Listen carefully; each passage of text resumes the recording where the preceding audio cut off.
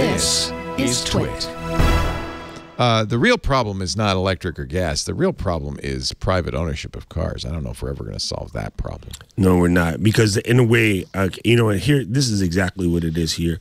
We happen to be a place, it's sort of a high immigrant population, right? Because of the way the island was, controversially. It's a very diverse island, yeah. Right. It was controversially taken away. Many of the cultures got here in order to help run factories for dole and farms for dole. Right. Plantations. And so when you came from some place where people didn't have things, you get here, your first generation, you want to provide your kids things better than the next. Right. And so that everybody does, right? But it's amplified here because of the whole American dream stories, whatever. I come from a place where I was walking, catching trains, or maybe even still riding a four-legged vehicle, and now I get to own a car. When my kids are old, I'm going to get them a car right away. So you have a large family, you got 5 or 6 kids, and every kid gets a car.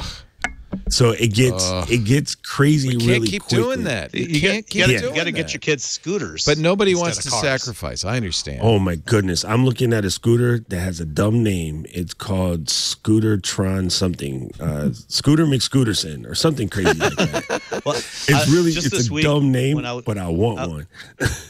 I was in Traverse City for a conference this week, and an old friend of mine who's working with this UK company called Zap Scooters.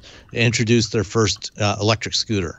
It's going on sale. They're going to start deliveries in Paris later this month. And it's a really cool looking scooter. It's got about a 40-mile range. It'll go I think it'll go up to about 50 miles an hour. But it's got removable batteries, so you can take the batteries out, take them inside and charge them up. You can get spare batteries, just like you used to do with your Samsung phones, Leo. You can get spare batteries and stick them in there. And it's actually in the rundown here, the Zap scooter, it's designed as a more premium scooter, and it's a really cool looking design. And I think it's definitely that's the sort of thing that, especially in cities, especially in crowded cities, I think we need to get more people adopting micromobility solutions, whether it's e-bikes or scooters or other small vehicles like that. Apparently, it is Scooter McScooterson. I'm not joking, man. It's called Rolly. The one that I saw is called the Rolly. It stands up by itself. It's got a gigantic fat wheel. Oh, no. And I've seen the Rolly. The Rolly. I've never cared about this until I went to San Diego like a couple months before the situation, as I call it. And I ripped around San Diego for like a week and a half with just Lime scooters. And I was like, I want this life. This is so cool. This is the Rolly Scooterson, the intelligent scooter. Oh, I want that. It's so cute. And get off. It stands up by itself. What? Is it like a Segway? Self-balancing? Oh. Yeah, self-balancing. Oh, that's neat. Wow. So it's like a little Segway scooter. How much are those? I don't know yet. Too much. I'm trying to find out. I love my e-bike. I stopped riding it because somebody got creamed on his bike on the bridge that I would cross to get here every day. And I feel like it's not safe anymore. So that's why I still drive a car. That's another reason why Sam was right. If more people would do the micromobility, it'd be safer. This is a great conversation, Leo, because you've just been here. There's a lot of driving for things that are under a mile, and it drives me insane because I lived in Japan where you don't get in a car unless it's over 2 miles. They have great mass transit. 2 mile is the threshold. But there's a lot of places where you're just going to the store is less than a mile away, but nobody will walk. Everybody will drive, and that's what makes it crowded. It's the short trips that are obnoxious. Going to work and from work, we get that, but it's the everyday little short trips. And so Biki, which is those little mint green bikes you saw, has helped out a lot, but mostly the tourists ride them because they come from places that had bikes. So we're still trying to get it out of the head that I need my own car. And of course you saw the gigantic 2003 Toyotas that are like lifted this high off the ground. They look brand new, but it's just obnoxious for an island. Like, where are you going with that? So the Rollies are between $3,000 and $3,500. Yeah, it's on. They come in orange. Oh yeah, there you go. You like orange? Color. Or orange you prefer cyan, yellow, red, white, or carbon fiber? I might get orange. That'd be more visible.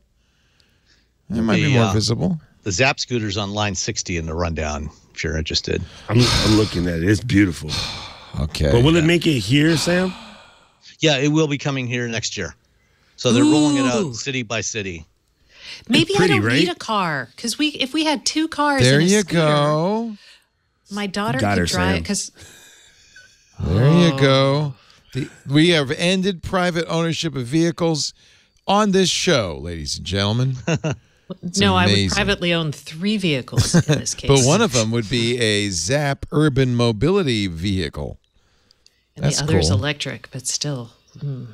That's cool. Well, this is electric too, right? Yeah. Yeah. Yeah. Yeah, this is the one I was talking about. The batteries are removable.